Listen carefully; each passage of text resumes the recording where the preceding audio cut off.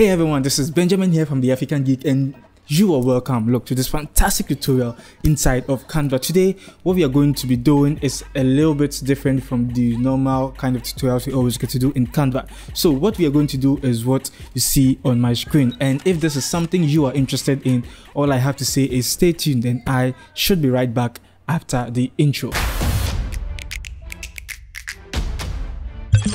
Okay, so quickly before we dive into today's tutorial, there are two things I want to talk to you about: Canva Pro and the assorted Canva template I created for you. So just in case you are looking at having more done in Canva, in terms of removing your background images, when it comes to resizing your designs to any dimension at all, publishing your designs from Canva to any social media platform, and also like having a lot of brand kits from your clients on your Canva account, so that it's easier to be able to work with multiple clients from the same account. All of this is possible inside of Canva Pro. And also Canva Pro gives you the opportunity to have more animation. So just in case with what we're about to do this today, you're able to have a lot of animation, so you can choose any of them you want to work with for what we're about to do. So there are so many possibilities when it comes to Canva Pro, and I want you to try it for free today. So there's a link in the description box below that can help you to get it. I know I'm rushing, take your time.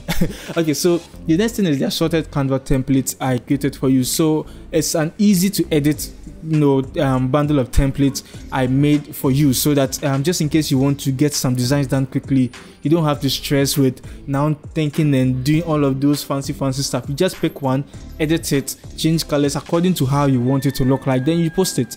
So this is something I have created for you, and I want you to enjoy it. So there's a link also in the description box below. So yes, without any much ado, let's dive straight into Canva and let's get started with today's tutorial. Okay, so this is what we are going to do, and trust me, it's a very easy tutorial. For this particular tutorial, you need to go for the 1080 by 13 1920 by 1080, because it's a video tutorial we're about to do. Okay, so we are going to be learning how to create this animation. So if I'm to play it again, this is how the whole thing looks like. Okay, so you can see the animation, very beautiful. Okay, so let me close this up. Then I just click on the plus icon, and first of all, you can just come into videos and choose any video of your choice. So for example, we can choose maybe this is a location, some aerial shots, as you can see, very beautiful. Okay, so I'll just drag it to the front over here. So now the first thing we are going to do is to design everything. Okay, so first of all, I press R on my keyboard for a square, and I would I want a perfect square, so I press Shift and Alt at the same time and reduce. Okay, so that it is looking beautiful. Then what I'm going to do is I will drag this one here and I'll zoom in. Okay, so that we can just focus on this. So now click on the square, come here to the border style and increase the rounding to something like 5. Okay, so that we have some slight curves on the corners, which gets to make your the whole animation looks interesting in a way, you understand. So then just duplicate this, okay, and reduce the height of it to somewhere like half of this. Okay, then you stretch it out, you understand. So very easy. Then you just move it up a little bit, because we are going to be adding some lines here and there. So then press L for line. Okay, bring it here and crop this line somewhere here like this. Then duplicate the line, and I'll just bring it down here, but I'll leave this a little bit and move the line up. And I think the line is not thick enough, so I would increase the thickness of the line or the weight, okay, to somewhere like 10 is fine. And I'll do the same for this, so 10. Okay, then maybe I just drop this a little bit and drop this also more. And I think maybe this is looking too big, so I would I'll reduce it. Okay, and move everything up, and maybe this can come down a little bit, and this should also come down here. Okay, so then we move this one closer, and you can see this is the whole concept behind it. So now we are just going to fill it up with information, but first of all, let's change colors. Click on this and choose any color of your choice. So I would go for yellow and yellow. Okay, and with these two lines, I'm going to go for white, because I think it's brighter that way. Okay, nice. So the next thing we are going to do is come into element. In element, I'm just going to search for location, which is location, just in case you didn't know. Hey y'all, come look at this. I speak French. Je parle français. très grand. You know, so yes, I speak big French, that's what I mean. All right, so I would position this here, okay, and increase the size. It shouldn't be too big, something cute, okay, like this. Then I'll change the color to white, and I can add my text. So I can click here and just add a text. So maybe this is maybe Accra. I don't know where, I don't know this location. I'm just putting something there for now.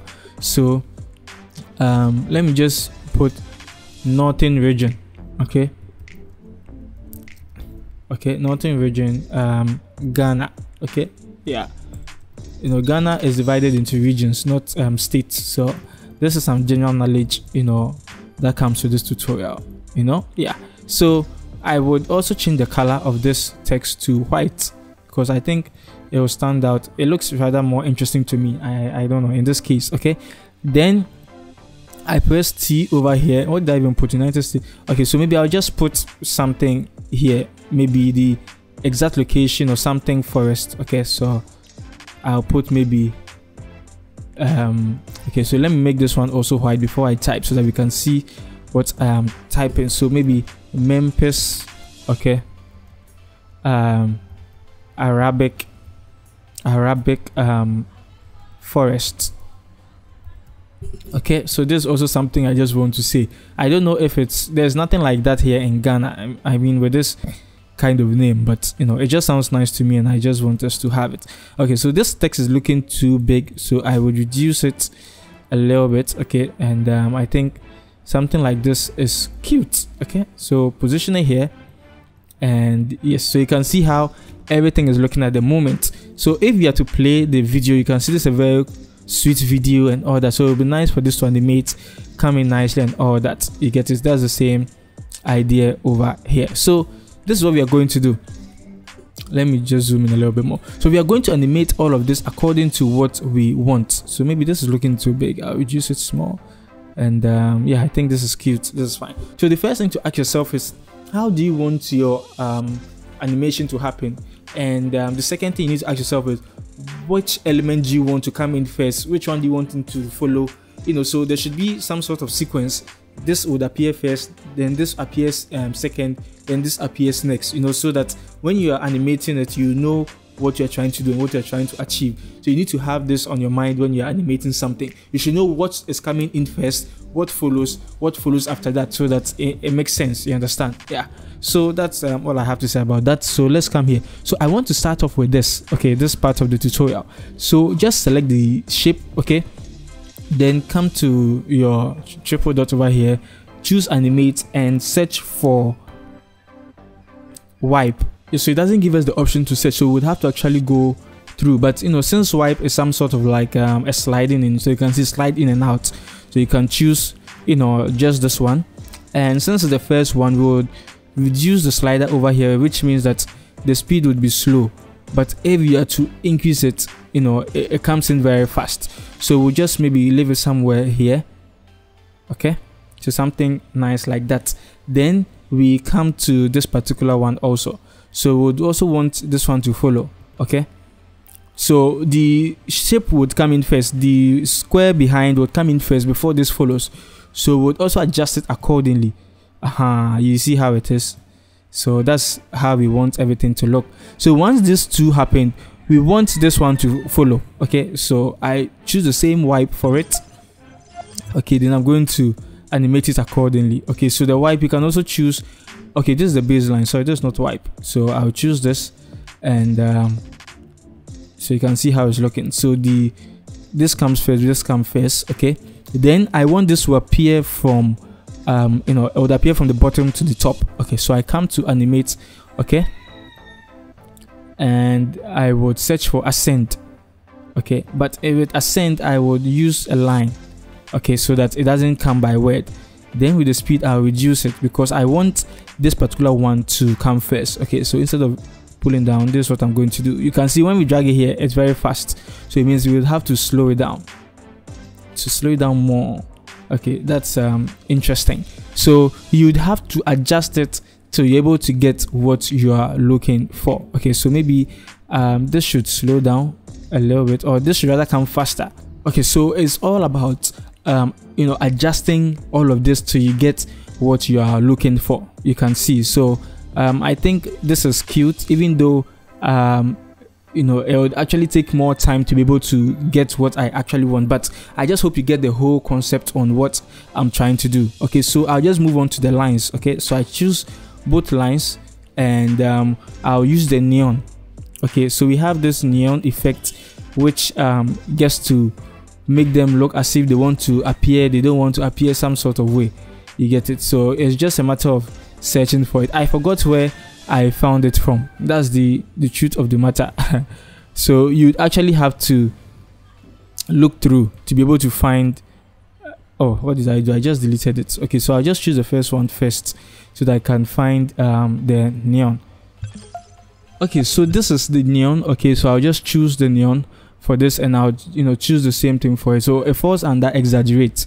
Okay, so that's what we are going to do. Okay, so if we play our design, this is how everything is going to be looking like, and you can see it's a very sweet and very easy animation we have been able to create inside of Canva. So yes, this is what we have been able to create, and it's all about playing around it to get what suits you. Okay, it doesn't mean you have to stick to the exact animation I'm doing. Just play around it. This is just to give you an idea of what can be achieved in Canva. So yes, the name is Benjamin. Don't forget, you can check out Canva Pro if you want to be able to do more in Canva, and you can also check out the assorted Canva template I have created for you. Don't forget, the name is Benjamin, and always remember there is no limit to creativity, and I should see you in my next tutorial.